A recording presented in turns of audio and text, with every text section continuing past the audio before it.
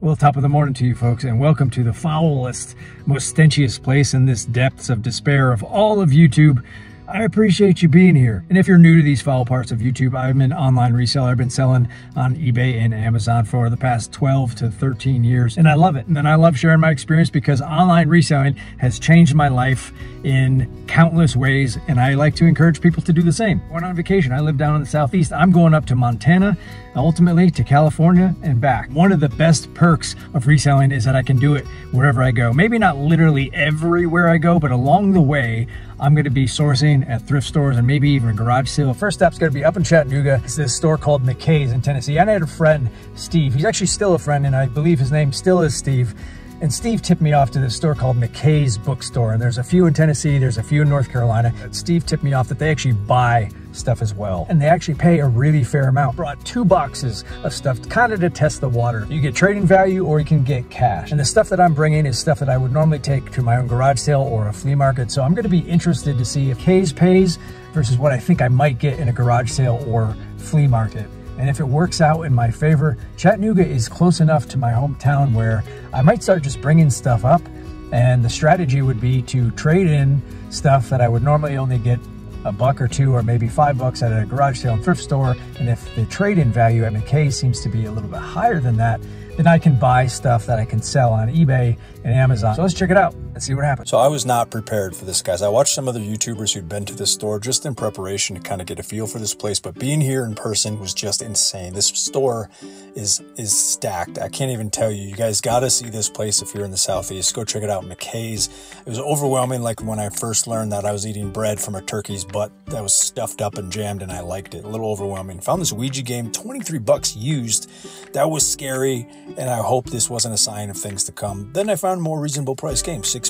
Anything Think Fun is always worth looking up, especially on Amazon. I can make about $8 at that price. Then there's these games. This actually sells for about what it sells brand new on Amazon. So this place was a little all over the place with their prices. Looks like you just got to find some hidden gems on the shelves. Monopoly of every kind of edition just reminded me of the old days when they had Monopoly edition.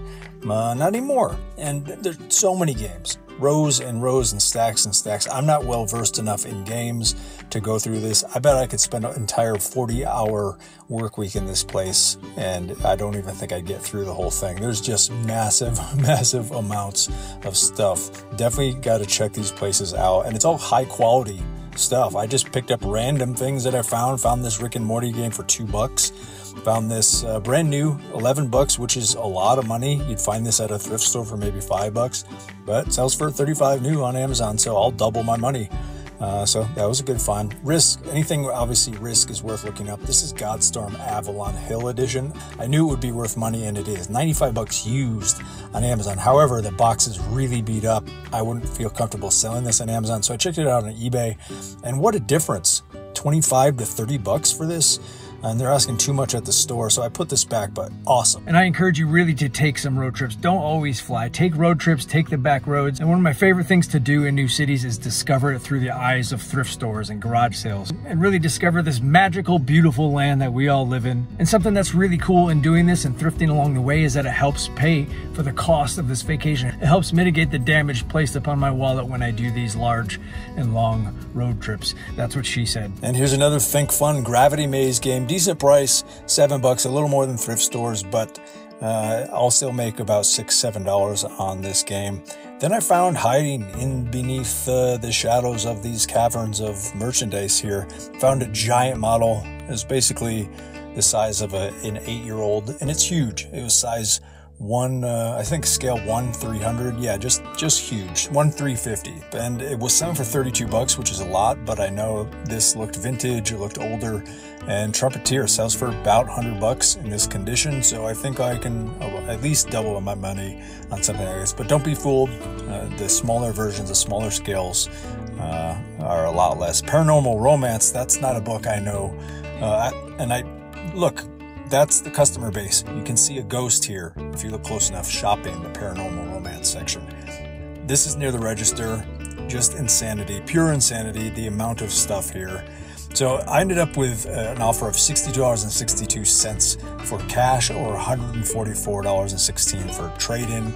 A massive difference. So I obviously took the trade-in, $144. I paid with credit, and I end up with $83.91. I'm going to put the overall road trip income. This is going to be rough net profits that I'm going to do in this next series of videos. It's going to be like 3 or 4 videos of this road trip, and let's see how much I can make to help pay for this epic road trip from Georgia to Montana to Los Angeles and back.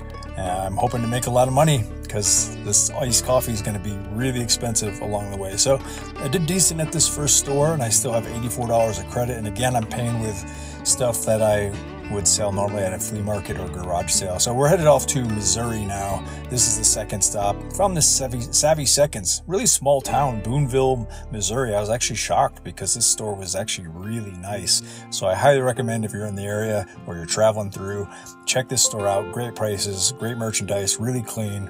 I didn't spend a lot of time in here. I just kind of half-houred it, and it was hot. It was a hot day, and I just wanted to get also on the road and continue my trip. However, I found these great pants, these cool, and they sell for about $50, and I think I got them for $4 at this thrift store. So really awesome find. Toys, you know, I love finding toys. Board games, hallelujah. This is what makes me feel at home on the road. A stack of games here, but brand new Pictionary, and this is a vintage edition. $49 brand new on Amazon, and I think they were only asking $5. And then here it is, Quelf, everybody's favorite find. I've sold Quelf more than any other board game in history. It's only $3, and I'm going to make about $5, $6, $7 on this game. And I find a ton of Quelfs, like, no lie. Sneezing Baby Panda. I can't believe they made a movie of this. If you haven't seen, look it up on YouTube. Look up Sneezing Baby Panda. It's super cute, and it will make your underwear fly off. Categories Junior, great game, hot, sells for really good price on Amazon, which you'll see here, $3 for it. But I know from experience, this kind of cardboard, taking that tape off, is really going to rip this box up, and it's already not in the best condition, but you can see it sells for $38 on Amazon. I left it behind just because of the condition, but definitely look out for Categories Junior. It has some value. Then we see another HP ink.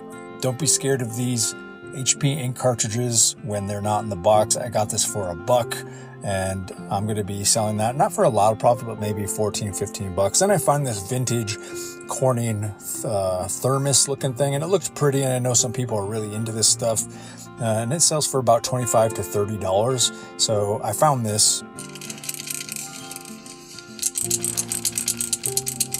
and it made that noise. So I left this behind because I didn't see anything, and it sounded like it might be broken. I left that behind.